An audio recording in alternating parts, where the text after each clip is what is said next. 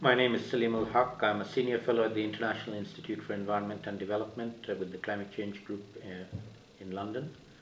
I'm also director of the International Center for Climate Change and Development in Dhaka, Bangladesh.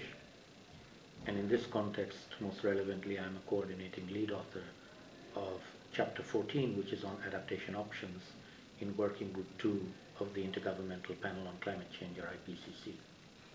The IPCC is in the process of bringing out its fifth assessment report over a number of months. The report of Working Group 1, which is on the science of the greenhouse gas emissions and what their status is about to be released.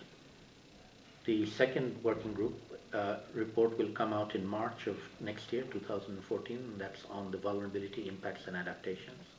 That's the report that I'm one of the coordinating lead authors in.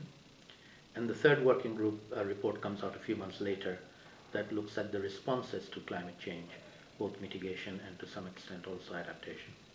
And then there's a final report that synthesizes all three, which is called the synthesis report. So over the course of the next 6 to 8 months, we will have a series of IPCC fifth assessment reports coming out, the first of which looks at the science. And I'll say a few words about what we can expect, although these are not official on behalf of IPCC until they are finally approved and released. In general, what we are finding is that the science of climate change, and particularly the measurement of emissions and concentrations in the atmosphere, has gone up. We have passed a critical threshold of 400 parts per million in the atmosphere, which was something that we had hoped to avoid. We still can, perhaps with very great effort, avoid 450 or 500 parts per million, but anything higher than that is going to be particularly difficult to do unless we take very severe action, and catastrophic in terms of consequences of temperatures. We are headed now for a temperature rise of above 3 degrees, possibly 3.5, possibly even 4 degrees or higher by the end of the century, unless we take drastic action now. So the message from the Working Group 1 is certainly that we have not been able to reduce emissions significantly.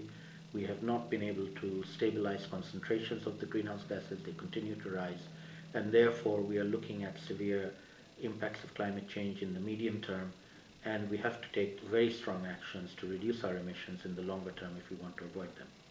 I'll say a few things about some of the potential impacts, particularly on least developed countries and in South Asia, where I come from. In some of these vulnerable developing countries in the South Asian region, as well as in the least developed countries more broadly, the impacts of climate change are already self-evident. Droughts are becoming more severe and more frequent. Floods are becoming more severe and more frequent. The 1 in 20-year flood is now, on average, a 1 in 5-year flood in many countries. And typhoons, cyclones, and hurricanes, depending on whether we are in the Pacific or the Indian Ocean or the Caribbean, are also becoming more intense, if not more frequent.